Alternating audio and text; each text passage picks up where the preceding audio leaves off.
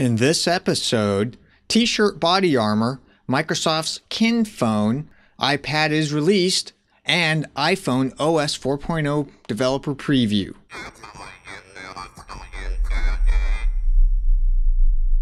Quicksurf Internet Media presents the Geekinator, talking about all things tech and geek. Hey everybody, how's it going? I'm your host Adrian. I'm coming to you almost live from lovely Phoenix, Arizona, here in Studio Cubicle 1 or C1. I've been playing around quite a bit with the lighting and the camera position. Recently upgraded cameras and have just been spending some time trying to figure out the workflow. Figured I'd take some episodes off to get that right, so that I can continue to provide quality workflow for you. Have upgraded software, all that good stuff.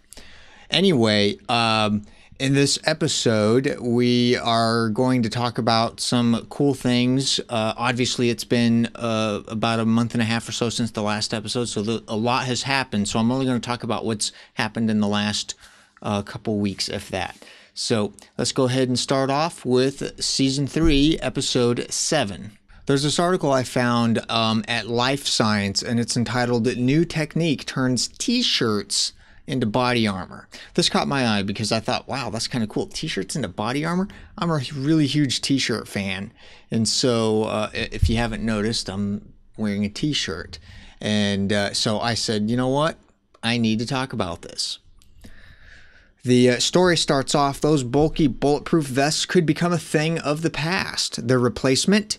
Your T-shirt, but with a special coating. Bulletproofing can be done in one of two ways. First, old school approach relies on hard plates of metal or ceramic which deflect oncoming bullets. A more elegant way, perhaps, is the use of a network of fibers, the approach taken by Kevlar to catch the bullet, much like a hockey goalie catches a flying puck.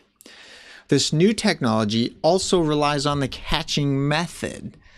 However, it uses an inexpensive material and a simple process, a feat that could bring body armor to the masses.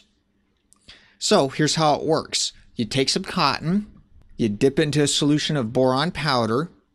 The researchers created a network of nanowires made out of boron carbide, the third hardest material known to man at room temperature.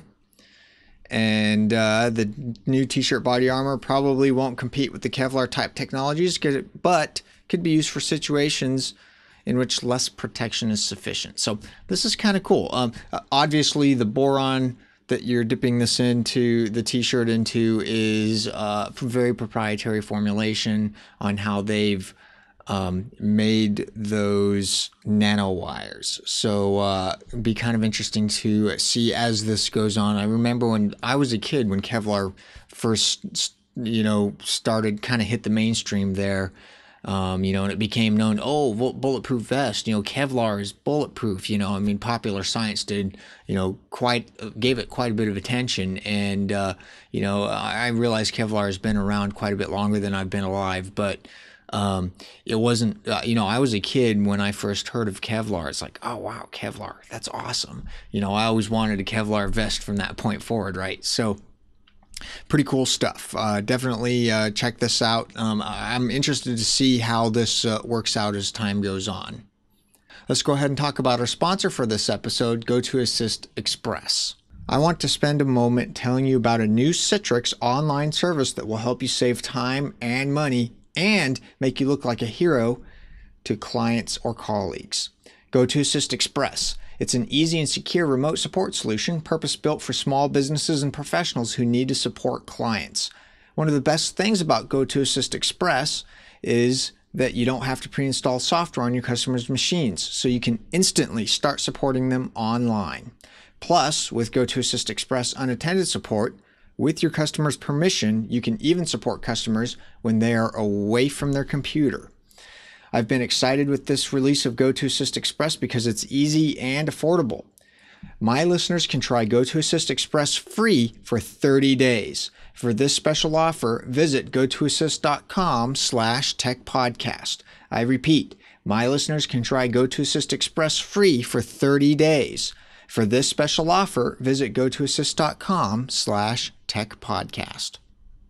The next story that we have is a story that actually broke today. I found this on BBC's website, and it's entitled Microsoft Debuts Social Phone. This is very interesting. Microsoft has launched a phone called the Kin, K-I-N, weird name. I don't get what that's about, but it's aimed at younger users and geared towards social networking. The software firm says that phones have been created specifically to help people who like to stay in touch with friends and share content. It's fitted with a high-resolution camera. It's also the first phone to access Microsoft's Zune music service. The phone itself is made by Sharp. The two Kin handsets will go on sale in the US in May. In Europe, the Kin models will be available on the Vodafone network and will be launched in autumn 2010. No prices have been given. So again, really early. As things unwrap, I will keep an eye on that and let everybody know about new developments. The next two stories are about Apple's Apple computer. Or Apple Inc., I guess, is the new name. Anyway, the first one, iPad, has arrived this past Saturday, Microsoft's new iPad, and it's looking good. They've sold over 350,000 units over the weekend. Pretty awesome stuff. It's actually been selling at a pretty good clip, and so we'll see as things progress. Any hardware issues that fall out from this. I have a general rule, almost never buy Rev 1 hardware from Apple. Anyway, long story short, I'm planning on getting one. Right now it's just a matter of fitting it into my budget. On a second note, the second story I have, this past week, right after Apple released the iPad, Apple held a special event and they previewed iPhone OS 4. Some of the major tentpole features, as Apple has called them, is multitasking. You now have folders. They're releasing the iBooks app that originally came with iPad. You can now get that on the iPhone OS 4. Unified inbox. Enhanced mail, etc., etc., etc. Very cool stuff. Basically, it's an evolutionary step up from the current version, iPhone OS 3. So be curious to see how it works out. Again, I'll be very leery about actually installing it until they get to like 4.1 or something like that, because I'm just... One of the problems with their secrecy is they don't really necessarily test it that well. So we'll see how that goes. That'll pretty much do it for this episode. As always, everything we've talked about is linked up in the show notes, quicksurf.com. And you can visit us on the web, quicksurf.com. Shoot me an email, geekinator@quicksurf.com. You can also follow my Twitter, twitter.com/Adrian_Bacon. I have all that linked up in the show notes.